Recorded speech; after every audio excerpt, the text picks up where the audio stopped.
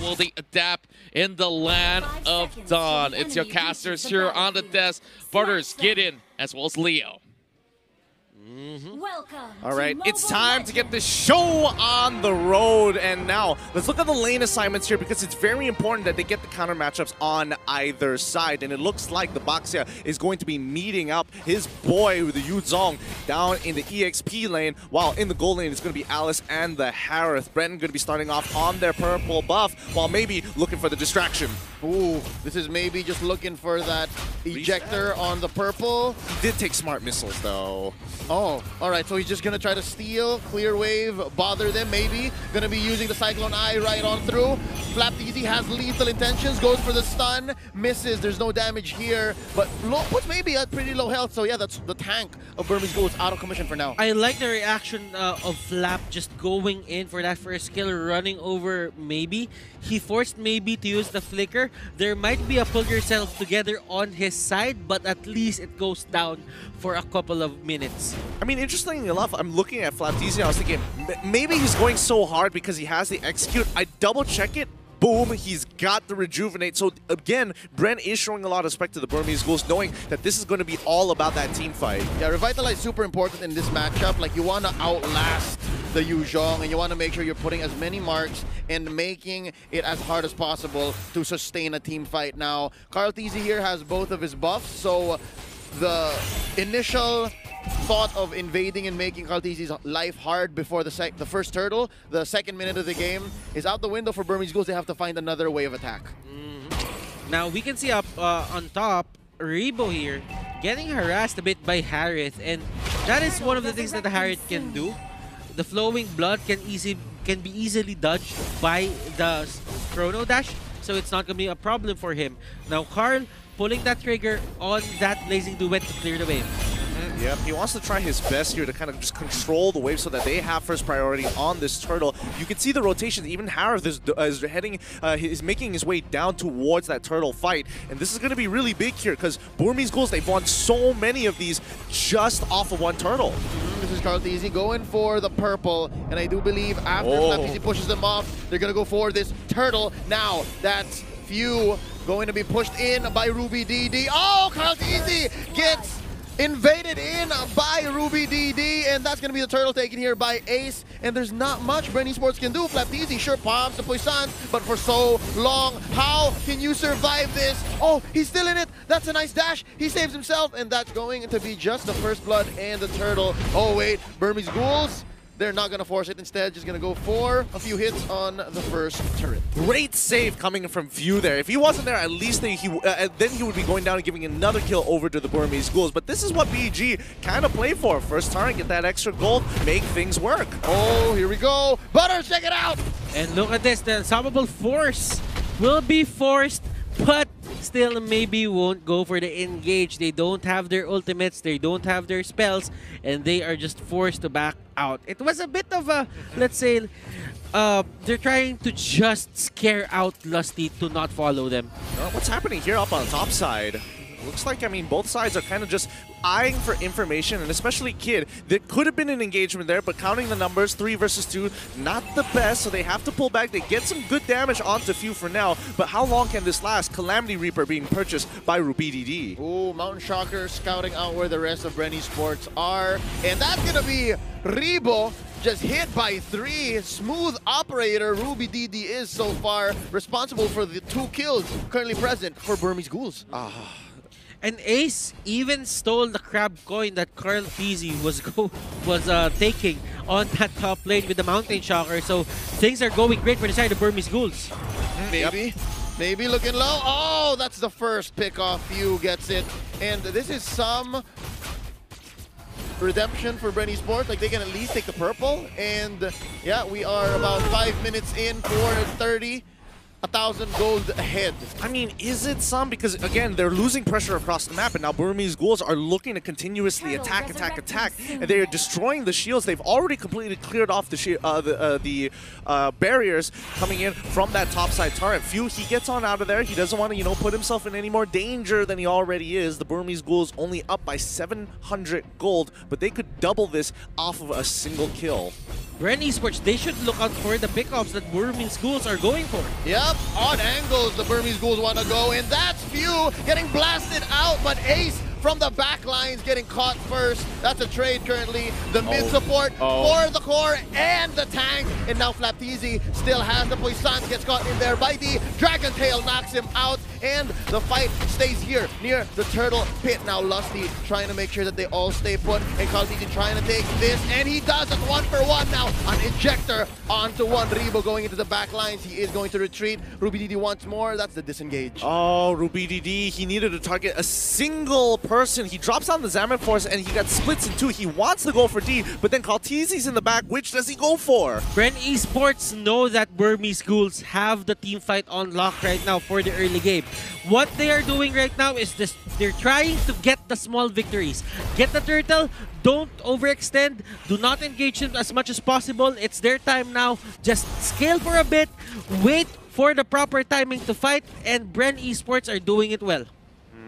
Can they get more, though? Can they push this advantage that they have here? D needs to get out of there. Oh, no, Rebo, he gets caught by the Imperial Justice. Great play coming in for the Burmese Ghouls, and a huge counter item here. Necklace of Durans just to stop the healing coming in from everybody on the side of BREN. And they want to go for another pick onto Lusty. Wrong place, wrong time. On the bottom lane, there is another kill on Flapteezy, and bodies are going down on the floor just because Burmese Ghouls, they really like these pickoffs. 3 fronts and 3 losses here for BREN Esports so far. Kalteezy looking for revenge. The bloodthirsty prodigy here gets one at least, shutting down RubyDD. Now the fight continues after taking this turret. That's D knocking him up. Gonna go for the Black Dragon form. This is a full bar of Sha energy, and now Kalteezy dueling with Ace. And there you go. The unstoppable force takes down the core. That's Claude destroyed here, Kid flickering out, and that's D finally shut down by Lusty. Currently 2-for-1. BREN Esports, they seem to be getting trumped by Burmese Ghouls at every turnstile. I think, so far, I think it's just 2 mistakes, and that's why the Burmese Ghouls are only slightly ahead here. Burmese Ghouls, they've been getting a lot of these kills, but for the side of BREN Esports, they're getting the trades, because the last time they met, every fight that Burmese Ghouls wins, it actually has an objective that comes with it. But for this certain game, there is always a trade in terms of 2-for-2, 2-for-1, and Burmese Ghouls, they're not getting the turrets early. Yep, unstoppable force here, plus the ejector into the back lines. Poisson's not gonna save you. RubyDD, an assassin of a Harith, takes down Flap. And now, hold up, Kalteezy looking for some revenge. Kid uses the Imperial Justice to retreat. That's gonna be D going in. Where's the backup? They're looking for it. Kalteezy getting blasted. Oh, that's the Fatal Links onto one. D is still alive. A bar full of Sha, and that's Few destroyed by D, and they get away with it. RubyDD is just having a ball. Oh my goodness, how did D survive that? My goodness, he really took quite a beating off of it. And Burmese Ghouls, they're getting the fights, but they're timing it well. When do they take a fight? They take a fight when they take down Flap. Flap is respawning. He cannot respond to that gank, and that means D, as of now, will be unkillable. I think it was looking good initially because Few, he was looking for that pickoff. He was trying to say, hey, I could get this big stun onto D, and maybe we can play off of this. Burmese Ghouls see the opportunity to say, hey, he has no options to get out now. We can look for the punish. That is true. As you can see right now, Burmese Ghouls, they really like to go for these kinds of plays. Just stay in the brush, try to get the ejector close to Kid. Kid sets up the Imperial Justice, and that is a 1-for-1. And that's what happened right here. Same old story, the same old story. Lusty walks into a death bush, and now Flapteezy trying to save the day. Son, it's too late.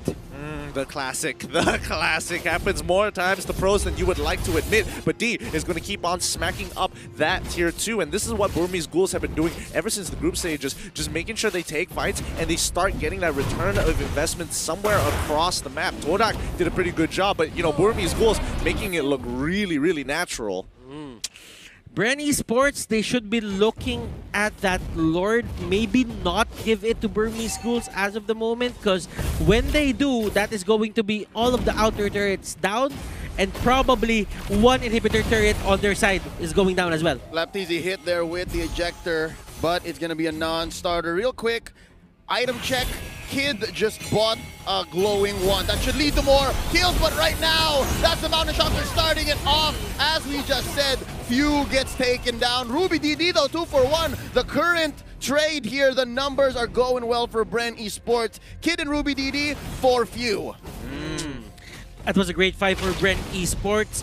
Burmese Ghouls, they thought that they caught BREN off guard, but they were ready. They knew that there was a possibility, a small possibility, that someone or two people are there in that brush, and it paid off for them. Yeah, and I mean, even Ruby DD, he dropped down the Salmon Force to make something happen, but now the Burmese Ghouls looking to turn this fight on top of them to make sure they don't get the Lord. Maybe in the back line, but he goes down almost straight away. Baptiste making sure he's zoning out Ace. They have a double kill coming in for Carlteasy, making it look real nice and smooth as the comeback mechanic is here. Down 4K, now evening up the score to at least 1K differential and taking the lead. Oh no, the fight continues. Kid forced to retreat. Zaman forced it in by Ruby DD, but the damage has been done. Words have been said, feelings have been hurt, and Lord is marching down mid. Nice engage there for the side of Kid. He might have bitten off more than he can chew, but Ruby DD saves the day. They cut their losses to a minimum. Check this gold graph out. At least we get a better idea because, again, when we were looking at the Burmese Ghouls, they were almost reaching that 5K mark, and that would have been a really difficult position to get, especially when it was about 7 to 6 minutes of the game. Now, things have changed, and they're looking to force it harder. Yep, they're pushing this mid lane turret. Mission accomplished for BREN Esports. Ruby DD takes a few hits from Lord. The swing of the axe chunking him off to about half health, and there's another push up top. Wow, how the tables have turned. Burmese Ghouls now feel the pressure from BREN Esports. And look at this, all turrets, all outer turrets for the side of Burmese Ghouls are going down, and for the first time in forever, I'm seeing Burmese Ghouls defend their own turrets. I mean, don't hold your breath for too long here. This is going to be the Lord power play. BREN going to force the situation here. D trying to disengage the entire team to allow time and buy space for Ruby DD to drop the Salmon Force. And BREN Esports, they call it. They see what's going on. No, I will not let you choose this fight. And maybe he's not done with it yet. The Unstoppable Force is going to get punished with the Circle Eagle as the rest of BREN Esports push him back into the Toys Poissons as a recommendation to stay away from our jungle. That was a good move for the side of Burmese Ghouls, that they just wanted to catch one person for the side of BREN Esports and toss him back. Maybe just stall BREN Esports from pushing. But Burmese Ghouls, the execution right there didn't really work out for their side. Just because BREN Esports, they were ready and they know that that will happen. Oh, Flapteasy here picked off by Ruby DD. They get their comeuppance, and it's not for free. Butters. Divine Crystal and Divine Glaive and Holy Crystal, not Divine Crystal, goes up for the mages here on the side of BREN Esports. Oh, D with that Black Dragon form, and we're looking for a big engage here. That's going to be the... the Blazing Duet takes down the Kid with Few putting in the last touch. Now D here, caught in no man's land. You are the odd one out. 2 for none here so far. BREN Esports turning the river into a wasteland. Right now, I have to give it to BREN. Their re-engagements into these fights, especially when Burmese have the advantage, is pretty significant. Let's check out the items here. Butters, what are your thoughts? Okay, Athena Shield for the side of Lusty. That will help him survive Kid Sylvana.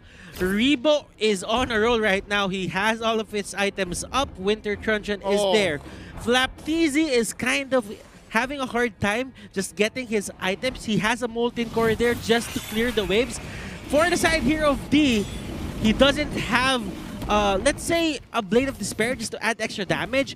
Ace here still has 4 items only on his belt. I mean, with the items in the position that they are in right now, Burmese Ghouls, 39K to BREN's 43. BREN just hit their power spike. All Burmese Ghouls have to do, play this slow, clear that waves, wait until that Lord is up, and then play this stalemate where you're putting enough pressure to say, hey, I could look to contest you on Lord, and I might contest you on Lord, but as long as you are not finishing the Lord, we have enough time to hit our 42K power spike, and then that's where they're going to call it. Queen swings on Carlteasy.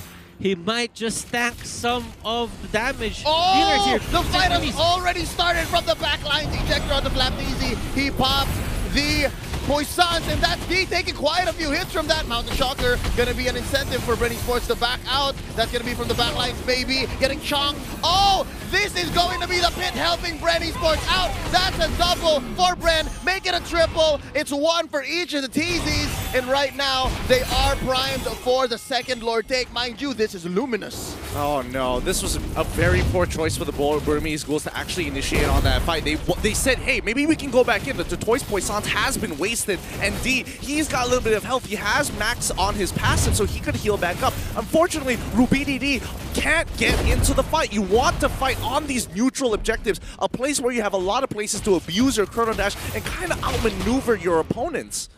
Molten Core became the cursed helmet here for Flap TZ. Carl TZ having a good time just roaming around the map, getting those stacks, and Dominance Eyes, Wind's Wings, Cursed Helmet. That is enough defense items to tank the damage that will come out from Burmese Ghouls. So that means as long as Flap TZ is getting item progression, there is going to be a lot more resources that will be put to him to take him down. I would totally agree here, and again, Burmese Ghouls have to choose the places that they fight in. They cannot go into these narrow corridors. They cannot afford to get hit by these big-ticket ultimates from Lusty. And if Rebo gets into that back line, sure, you have escape mechanics, but Kid needs to be the one to dictate where the place and time the fight is going to occur. And those are all tall orders because BREN Sports has the superior combat mobility. They can just say where the fight happens and they can force him, and right now that's what's happening here. Mountain Shocker to try and clear the waves, but it's too little too late. Lord already whacks away at that inhibitor turret. Ace at less than half health. That's going to be the push on bottom lane as well. Now only mid stands. Let's see how Burmese Ghouls will deal with the second Lord of the game. There's a fight on all fronts here, and I'm waiting to see who's going to make the first move. Oh, thankfully they were able to kill the Lord before it actually charged in towards that inhibitor down on mid side. That would have been a huge blow. That Rebo is just turning on that Blood Ode. He's never turning it off. He has the purple buff on under his belt. Now Carl TZ, they have all the time in the world to just end this just because Burmese Ghouls, they're not getting their buffs anymore. Yeah, this is the choke right here.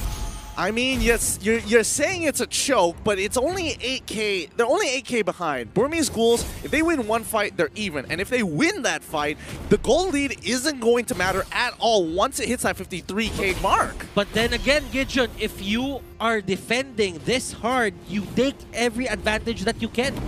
True, but that also means you have a safe way to farm. It goes both ways here. BREN need to find a way to catch the Burmese Ghouls off guard. And the Burmese Ghouls, if they get a little too antsy and they don't play disciplined and walk out and get punished for that mistake, BREN will end this game. There's going to be 92 more seconds, and Burmese Ghouls don't necessarily have to force anything. So far, these two teams have been acting like well-informed businessmen. They know the economy of their skills. They know what the timings are like. They know which heroes should be the priority. And right now, they know how much each buff costs. And that's what I'm trying to get at.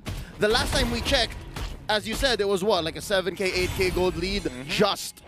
But that's because BREN Sports has been on the choke only about a rotation of buffs in, but now that's the second or third, and Burmese Ghouls, you see it, you feel that RubyDD, you feel that Ace, they're just not dealing as much damage. For now, but let's have a look. I mean, they've got the purple buff, which is really important, especially for Rebo here, and now keep your eyes on Carl TZ. When he has that orange buff, Burmese Ghouls might have to reconsider whether or not, who the hero priority is going to be here, and this orange buff, it's way too important. Legs pulls in two from the Burmese Ghouls, and the Mountain Shocker does come out, but maybe he's trying to zone out the rest, and Flap TZ, he doesn't mind taking that damage as he goes on forward, but RubyDD is going to be the next on the chopping block. He tries to dodge it around with his Advent Force, but it ain't going to be enough as maybe pulls backwards again. He can't do too much. He turns around with the Imperial Justice. Ace tries to go in and get the killing spree. He's got it down. Now it's a 1v3. He dodges right in between, sweeping and sliding, but Rebo finally joins the fight. This is looking pretty bad for the Burmese Ghouls, especially on game one, and BREN, they call it off, take their wins, and now they need to end this right here, right now. And this is going to be Few trying to do as much damage as possible. Maybe here, gets gone out. Ace gets gone out as well. And look at this, the burst down won't be there, but that is not going to be the main objective as the base of Burmese Ghouls go down.